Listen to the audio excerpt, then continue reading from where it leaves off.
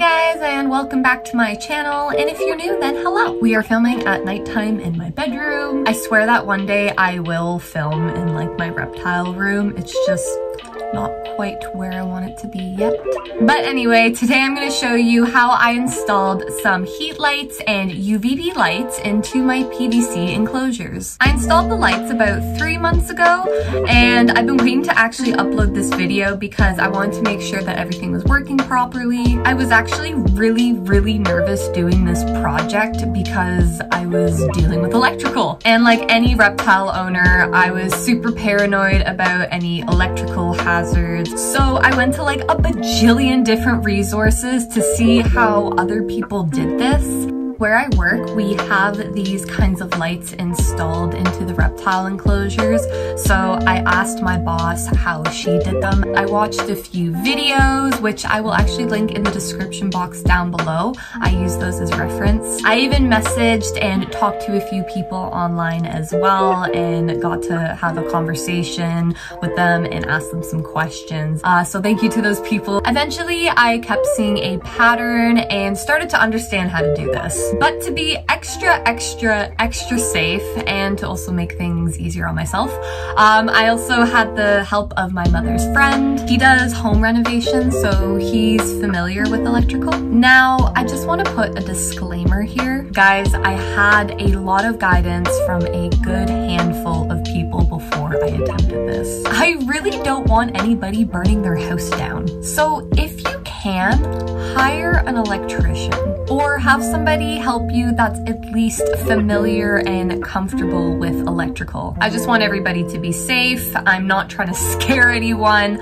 I personally didn't find it that complicated. This is just me showing you how I successfully installed heat lights and UVB lights into my PVC enclosures using the same methods that many others have used. But we're gonna get into the video now, and I'll show you guys how all of this is done and how I successfully installed the lights. I think that's all I really wanted to say. I really hope I'm not forgetting anything. But if you like this video, then be sure to give it a thumbs up, leave me a comment down below, and hit that subscribe button if you want to see updates on my pets and videos like this in the future. So these are the PVCs I'm using to install the lights into. They were secondhand from where I work. You guys saw me get these in another video. I've always wanted to try installing lights like this so that I can have the heat and light source from the same place. It's less electrical that way too, so I'm using up less outlets. Now these are the tools that we used. Everything here we got at Home Depot, but any local home hardware store will do. Not gonna lie, finding what the names were of some of these items was the most difficult, but eventually I found what I needed. So first we got this metal object here called a mounting bracket. These to go together with the ceiling lamp holders, which are these right here. This is a ceiling lamp holder. I got the porcelain ones here, and it can handle a ridiculous wattage amount. Make sure the wattage of the bulbs you're using doesn't go over the wattage of the fixture you're using for it. I'm only using 26 watt to 40 watt bulbs in these enclosures, so I really don't have to worry about that. A wire and plug. You can find wires with plugs already attached to them with a bonus on and off switch. If you wanted to use a dimmer switch, there's apparently some extra steps to do, and I don't want to do that, so we're just going to keep things simple. A cable connector piece.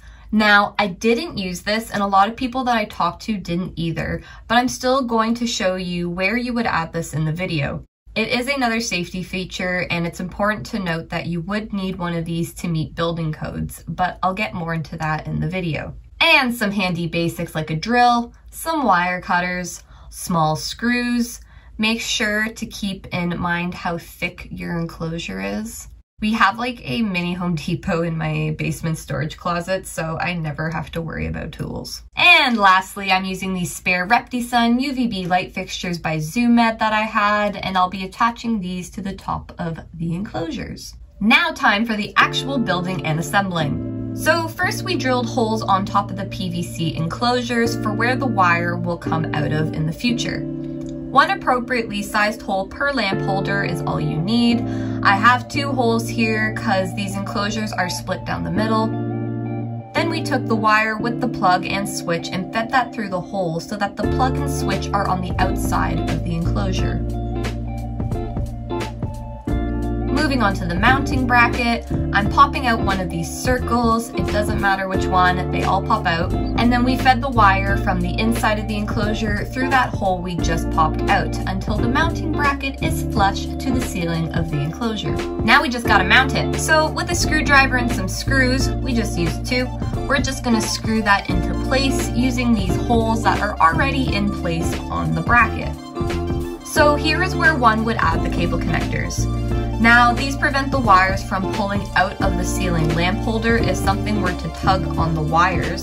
And I did have this happen at some point where I was moving one of the enclosures, but I found another way to prevent this. But this is what you would need to use to bring a building up to code. But here my boss explains how these work if you do wish to use them. So they fit right in to here. I think there's a size on it, I can't remember. But they fit right in. Okay.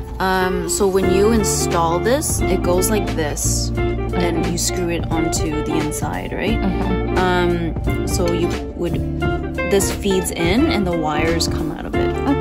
Okay, so there's a stop here as well, that once you feed the wire through, it wedges it so it doesn't move. Okay, perfect. Well, thank you for that. That is all I needed. Okay. Moving on now. So for some reason, the screws that come with these aren't long enough, but the lamp holders come with these longer screws. I'm assuming for this reason. So just replace the smaller screws with the 2 bigger ones.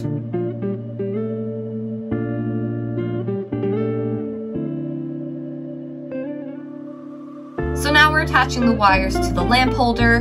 Here you can see my mom's friend is stripping the wire. We had actual wire strippers and cutters, but they weren't good enough, and we weren't about to go out in a snowstorm to go get some, so he improvised, and I'm not about to tell a grown man what to do. But anyway, strip the wire a bit at the end, and then twist the ends together like so. We then screwed them to those 2 screws here, never attached them to the same screw. This was a little tricky to do, but eventually we managed. Here you can see why those cable connectors are handy. You can see how this can easily come apart if tugged on. If your lights aren't working and you didn't add cable connectors, you might have to just take the fixture apart and screw the wires back into place. I probably will end up adding the cable connectors in the future because it does seem like a good idea, but as I said, I found another way to prevent this for now. Now to piece it all together. Just gonna sandwich the lamp holder to the mounting bracket like that. The 2 screws from the mounting bracket that we put in should now fit nicely into place on the lamp holder like so. Lastly, we're just gonna screw that all in, and now it's ready to test out.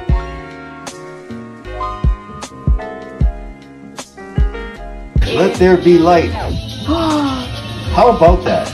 Oh my god! Oh, look at guys, there's light! Yeah! Look at it. Alright, I'm super happy with how those worked out, but now we're moving on to mounting the UVB lights. So first I removed the light bulb and placed it somewhere safe. And now I'm attempting to remove the reflector. You might need something to help pop it out at first. It's a bit bendable, but it should slide out after. So now I have a naked light fixture. Now we're pre-drilling 2 holes on either side for where we want to place the screws. And now we just want to screw it into place to the top of the enclosure. There's other ways to do this, but this was the best way I found because if I want to, I can just remove the screws and have the light fixture again as it was. It'll have 2 small holes on the top, but that's not too noticeable and it doesn't really personally bother me too much. Drilling a hole in the back for where the plug and stuff to come out.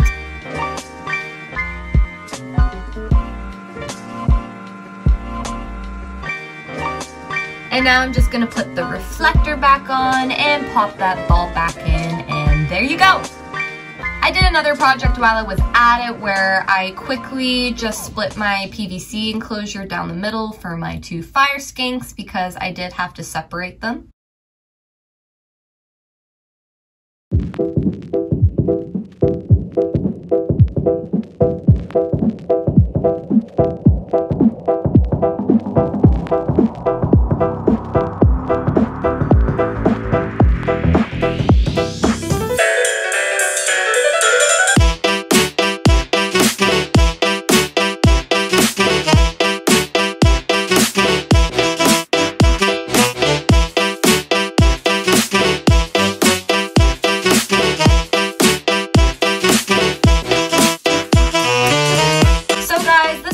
final result.